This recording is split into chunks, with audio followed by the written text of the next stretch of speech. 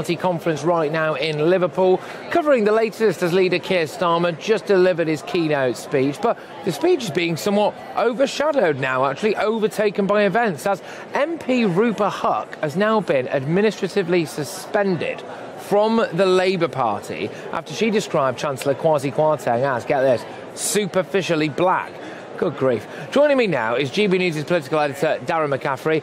Darren, just give us the latest, and it might be worth reading out this quote as well, I think. Yeah, so these fringe events at party conferences, essentially where MPs and delegates and members go and they talk about various different issues. But Rupa Huq was essentially caught on audio tape at one of these fringe meetings talking about the Chancellor and the government, at which she said, I am going to read you the quote, which she said that Kwasi Kwarteng, when she was talking about the new Chancellor, that he is a black man. He went to Eton, I think he went to a very expensive prep school, all the way through the top schools in the country. If you hear him on the Today programme, you wouldn't know he is black.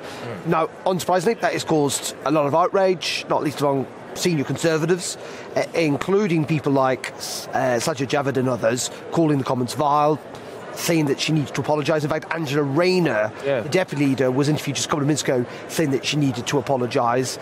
However, Labour have clearly taken quite decisive action on all of this. They've already suspended her from the party, pending an investigation, and it's being condemned. In fact, my colleague has just been at a press briefing where the party is outrightly and full-heartedly condemning the comments. But you're right, this is the last thing the Labour Party wanted.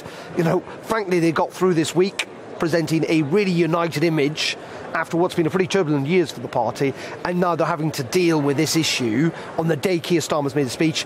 Not great for them. And we'll have to see. I'm not entirely sure what they're going to have to investigate, given the fact that Rupa Huq was caught saying this on tape. But we'll see what happens. Yes, indeed. And like you said, the last thing that Labour needed at the moment, isn't it, really? And it's fascinating, these fringe events.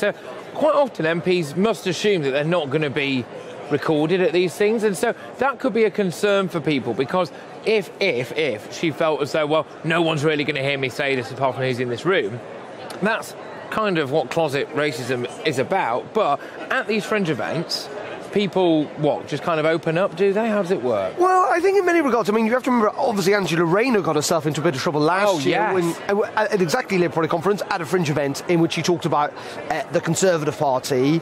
And to people, I think, frankly, it's one of these things that, yes, it's a more intimate setting, so you're not on a stage like Keir Starmer was today. You're normally in quite a small room, though often with quite a few people there. So do people feel a bit freer to talk? Maybe. I also think, frankly, you know, and we'll have to see what Rupa Huq has to say about this. We have not had a response from her, so we're going to have to wait and see what she says. But what I would say is that often people do talk for a long period of time. You know, these things can go on for an hour and a half, and people may well say things that, I don't know, they didn't necessarily mean or whatever, simply because they are talking so much. But clearly, you know, this was a thought process. When you read what she actually has to say, you know, she talks about it at the start of that quote, doesn't she, when she calls him superficially, he's a black man, and then at the end, essentially is again suggesting you wouldn't know he was black. So we're going to have to wait to see what she says, but, you know, these remarks clearly roundly condemned, not just outside, but even within